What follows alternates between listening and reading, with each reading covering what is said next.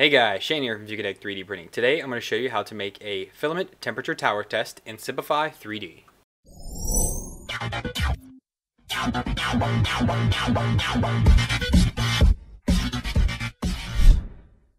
Welcome back guys. As I said, we're going to make a temperature tower test in Simplify3D. Now what this is used for is anytime you get a new roll of filament and you're not sure what temperature to print it out, you should do this quick simple test. It uses virtually no filament whatsoever. It is a very quick and easy test to do, and that way you can find out what is the best temperature to print your filament at.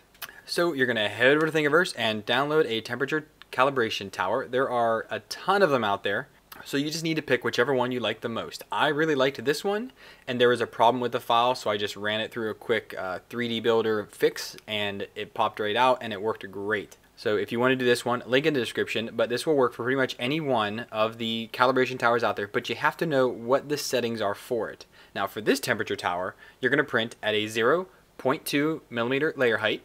You're going to have one perimeter, 0% infill, 0 top and 0 bottom layers, and you're going to change the temperature every 50 layers. As you can see also here at the bottom of it, I also added a brim. That's just in order to keep a little more adhesion to the bed, just to help out. You don't want it to topple over. So that just helps out just a little bit. So go ahead and download this and we will pull it into Simplify3D. There it goes. Open it up. It's off screen. You can't see that. There it is. Now this is on my Monoprice Select Mini. That's the profile that I have selected right now. You can do this with any printer. Really doesn't matter. It's all the same. It's just we're using Simplify3D to do this. Alright, so we're going to go ahead and edit our process here. And we're going to do this in PLA. We can take infill percentage all the way down to nothing. Our layer heights, we got to get this down to 0, bottom 0, outline is 1, and this is going to be printed in vase mode. So we're going to click the single outline corkscrew printing mode. Alright, check additions, and this is where we're going to add our brim. So we need to take the offset all the way down to 0. That means it's going to touch the bottom of our print, and we're going to do 5 lines around it. You can do more if you want, but for this small print, 5 is more than enough. And we only need 1 layer's worth because that's just a little more adhesion. Again, this usually will stick, but this is great just to help out. Make sure infill is at 0, no support, temperature. Alright, here's the key thing. So we have a heated bed on this printer. All my printers have heated beds.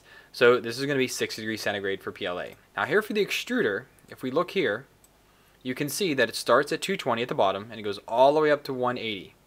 So we know that we have 50 layers in each one of these sections that we have to account for. Now, actually, before we do that, we can go ahead and do pair to print real quick. And we can see down here at the bottom left, let me get that back up here, 451 layers. So now we know that we start at 2 technically and count up 50. So 1 doesn't really count there. So let's go back here in the process, temperature. All right, so layer 1 is going to be 220. Then we're going to add a set point. This is going to be layer 51. That's 50 more than 1. And this is going to be 215. And we continue to do that. 101. 210. And slowly, as our print gets taller, the temperature will go down. Alright, so now I'm going to go ahead and just add the rest of these in real quick, because it doesn't take too terribly long to do all this.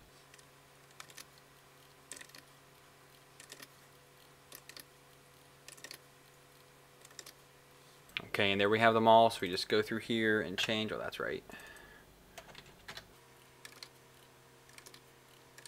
Now clearly this temperature tower is made for PLA. There are other ones out there, or you can create your own really quick in Fusion 360 or Tinkercad. Just add the numbers to the front.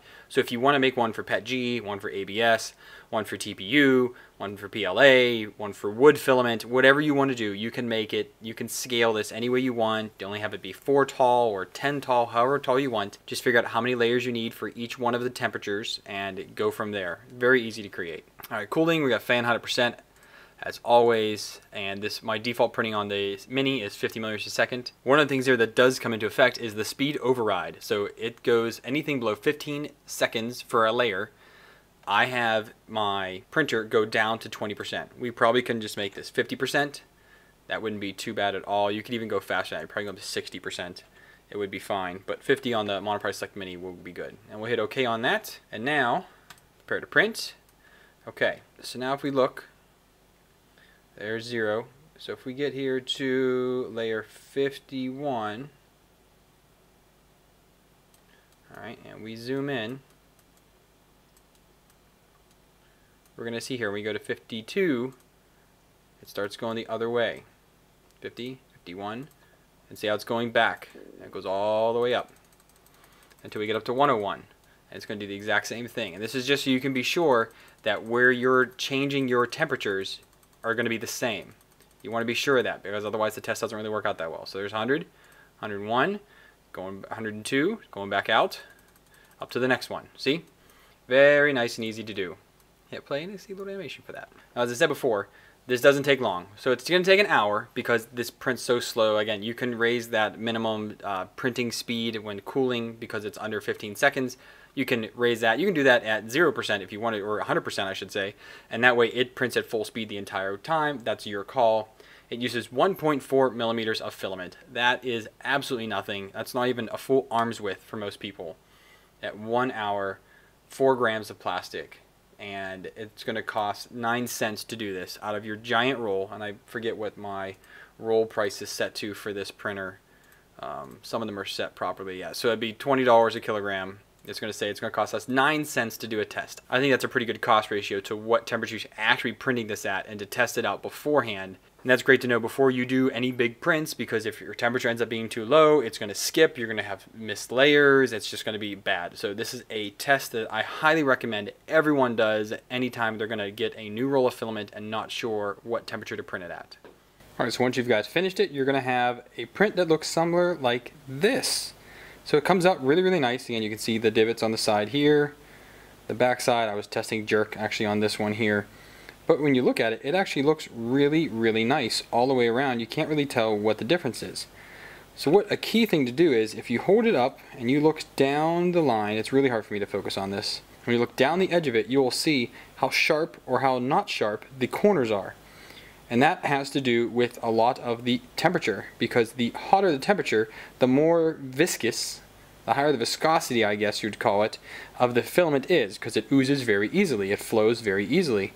When it's cooler, it's a little harder to flow, and you get much more precise turns with a lower setting. So at 220, my corners here are a little bit rounded.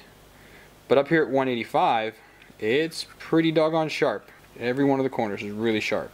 So again, you can see all the numbers really, really easily, and it looks great. This is a great way to test all of your filaments when you get a new roll, is to just run this quick test and just start printing. Alright guys, thanks for watching. I really hope this helps you understand how to do a temperature tower test in Simplify3D. I hope to do this with other slicers later. I'm unsure what other ones are capable of, but I just know that it's very easy to do here in Simplify3D. If you guys liked this video, if you felt that it helped you out and helped you understand Simplify3D just a little bit more, go ahead and hit that like button. If you want to know what's going on with me, make sure you subscribe down below. Hit that bell icon, that way you know anytime I upload new content, you'll be one of the first ones to know. If you want to help me out with some money, go ahead and donate to me via Patreon. If you want to help me out without spending your money, down below is going to be some affiliate links. Update your bookmarks. Go ahead and use those. On the right side, there's going to be lots of links over there for you to watch, so please check out some other content. And until next time, guys, happy printing.